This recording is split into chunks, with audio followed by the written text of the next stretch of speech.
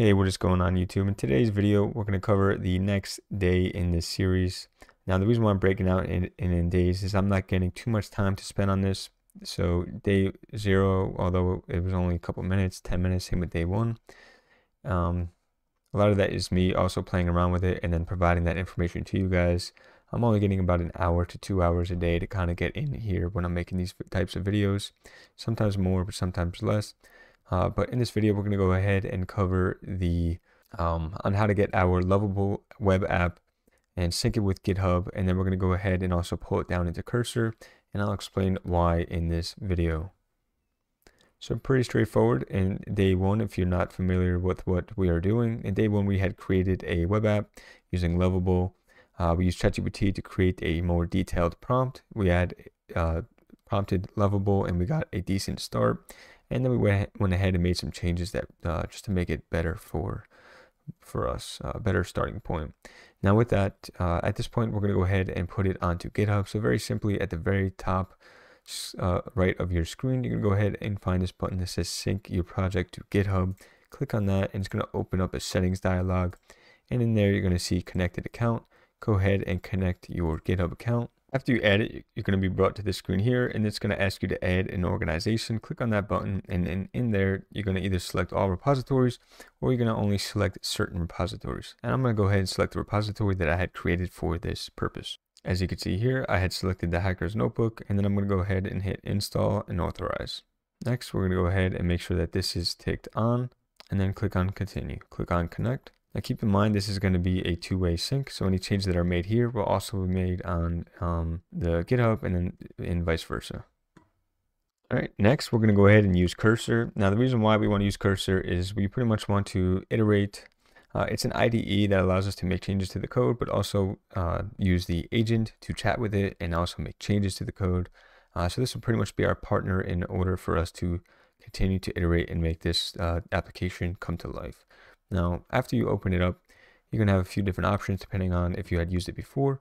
And in this case, we're going to go ahead and click on clone repo, and then we're going to go ahead and paste in that repo in here. All right, so after you put in that information, you're going to be brought to a screen where it asks you to select a destination. Select that destination wherever you would like that folder to be, and then it will pull down that repository to your local machine. Now, I'm not going to walk you through on how to install Git, although this is something that could be done in a future video. But now that we have this open, if we go to terminal and we do a new terminal, and as you can see, we're already in that directory. So if we do git log, we're going to be able to see the most recent commit. So as you can see, the last one would be that when we remove those buttons, and you can see we updated the feature sections, icons, etc., etc. So now we are in our Git repo. So the cool thing about this is if we ever make any changes, like I said, that will allow us to go back if we make any mistakes, but it also, now that we have sync, we could also make those changes here in Cursor, or we can make it within Lovable or within GitHub directly itself. So to show you an example of how this would all work, if we went into our index.html and let's just say we wanted to change this to, just put an exclamation point here at the end, so it's just a subtle change, and then we're going to go into the terminal down here and just do git status, and you can see that git status, there is a change that is not staged for commit, and then we're going to do git add. Now if we do that again, you're going to see that it is staged, and we're going to do git commit -m, and we're going to just put a commit and just say modified. All right, and now we should be able to push, although there might be some, all right, it seemed actually to work just fine just because we had cloned it and everything's already configured. So we committed that. So now, as you can see, if we do git log, you're going to see that we have that modified title and it is pushed up to main. Ideally, another way that we would do that, or what we are going to do, is we're going to create branches so we don't break anything on the main branch, because we know that this branch works perfectly fine as we're creating different features. And so if we open back into GitHub, obviously if we refresh this page, we're going to see that there was a commit on index.html, but not only will you see it there, now that we have everything synced and we refresh this page here, and if we inspect the page, I meant to change the actual HTML of this here, but obviously I changed the title tag and I didn't think twice, but at least it'll still get the point across, and you will see that we now have that code up here. So in the title tag, we now have that exclamation point. And then if you view the chat here on the left, you could see that the sync had happened, and this is the modified title, which is the commit.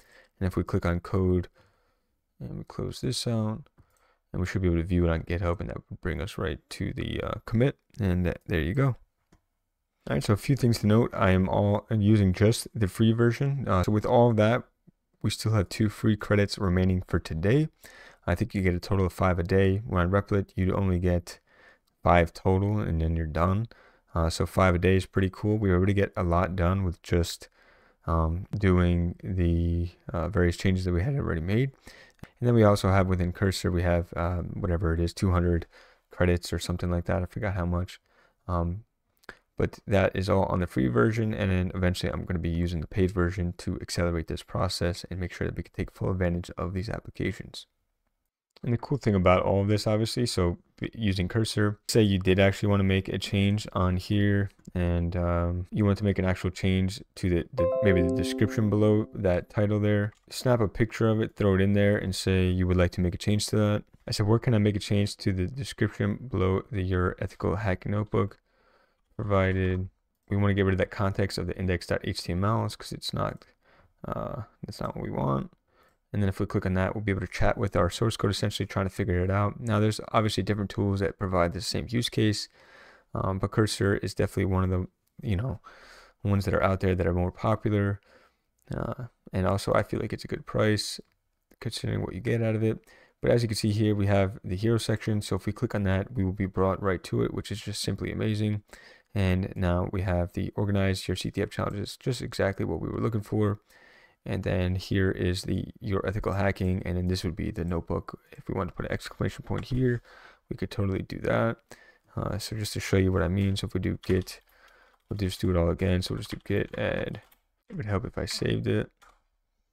Now we'll do git push, and we'll pretty much be at the same thing. But now if we go back into that browser and we click on refresh, we should be able to see, and it just took a few refreshes, took about a minute. But as you can see, your ethical hacking notebook, and it now has that exclamation point.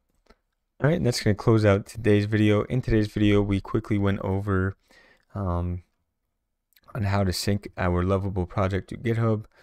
And what that is, it is a two-way sync. So any changes that are made within Lovable will be also made in the GitHub repository. And then any changes that are made in the GitHub repository, whether we use it through Cursor or through the GitHub repository itself, it will then make those changes back into Lovable. Another thing that we covered is the amount of credits that you get for free per day, which is 5, and that is pretty forgiving. I feel like giving you enough to work with, at least for demos and just development and testing. We were able to get within 2 days, 2 of these YouTube video days. Day 1, we created this application, and day 2, we now synced it and made some additional modifications using Cursor. So today we brought it down to Cursor and we brought it into our GitHub. In the following videos, we're going to go ahead and get more in depth in actually developing this application. In next week's video, we're going to go ahead and focus on getting a working demo for this notebook. And in that video, it might be a little bit longer, but we're going to make sure that we're able to create notes. We're first going to start with fixing this format and make sure that we could see the text similar to what we see in the preview. And then we're going to go ahead and obviously make sure that we could save it and stuff like that. This is just a demo. There will be no saving or anything like that.